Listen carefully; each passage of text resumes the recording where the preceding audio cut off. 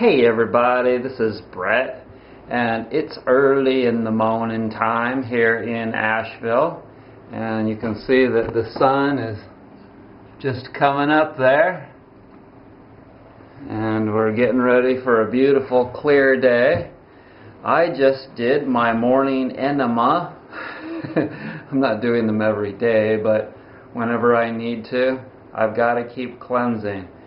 This body just keeps moving out toxic crap, and I can't explain it any better than that, really.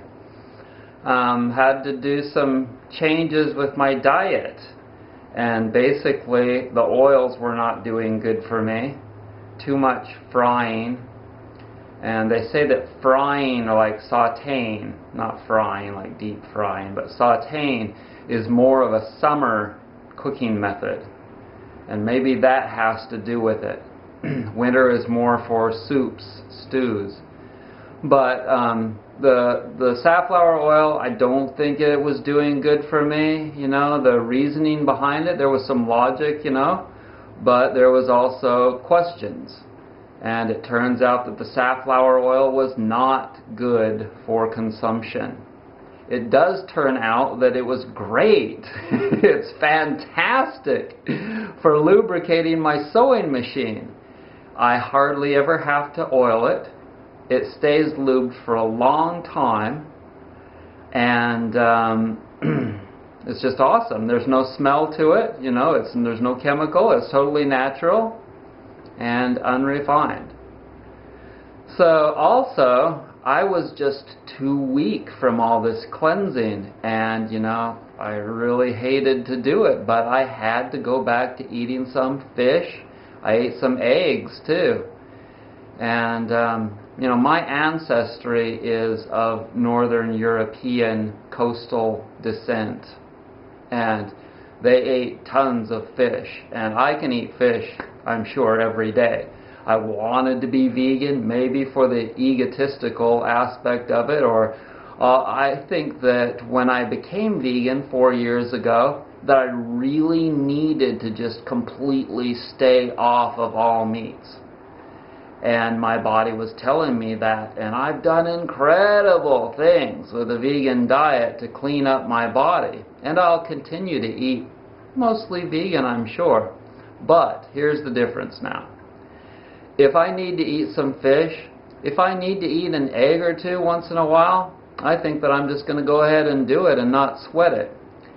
And the advantages to that are that I don't have to worry about B12 anymore. I don't have to take those supplements anymore.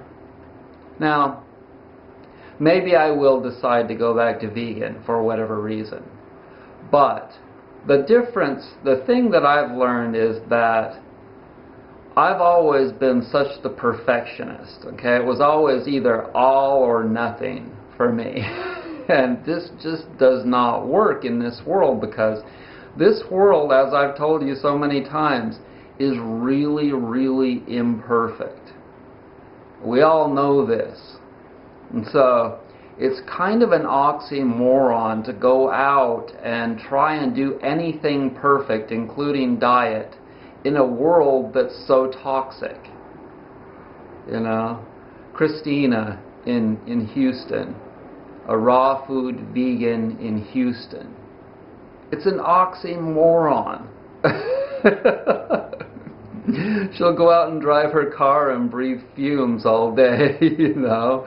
Or so many other things. The EMF is huge. And just reducing that in my room by turning off the breaker and then isolating, not isolating, but insulating all the appliances and grounding them was huge and created a lot of detox for me. The wood roller is straightening out my posture, and you know, some of these things I have absolutely no idea how deeply they are healing me. I'm now talking to my father again.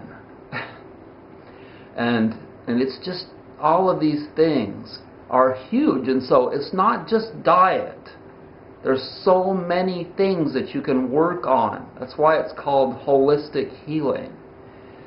And I just keep learning more and more and understanding that, the stress factor is huge.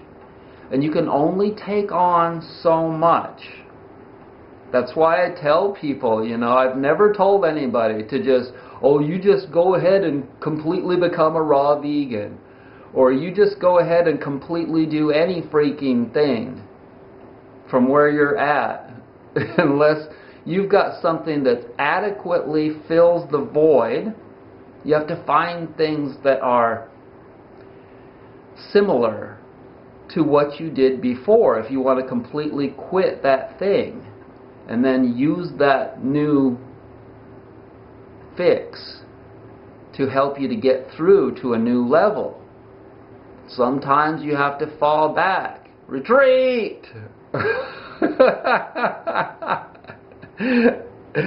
And, I'm learning, after having retreated to various things, I quit smoking for 13 years and then I needed to smoke again for 6 months. Now, when I retreated and started smoking again during that difficult time, I didn't go back to the chemical cigarettes. I smoked organic, natural tobacco from the earth, grown right around here in North Carolina. It's all over the place in the fields growing. But I needed that for a while and then I got off it. And maybe that's what will happen with the vegan diet, All I can do is take one step at a time, one day at a time. Sometimes it's one freaking minute at a time. And, right now, but I'll tell you what, I scarfed fish. Again, last night, salmon, coho, $15 a pound, and that's on sale at Whole Foods. Normally $17 a pound. For wild animals, wild fish, it's not cheap. It's not cheap. And there are so many questions in regards to the fishing methods and the mercury and all of that. And that's largely another reason why I wanted to be vegan, and still do. But, like I said, people do what they have to do to survive, and I'm no different than anybody else. I have emotions and pain and fears and all kinds of stuff that I don't want, and I want to get it out, but I have to take it one step at a time. If you take on too much, you'll kill yourself. So thanks for joining me. I hope you're well.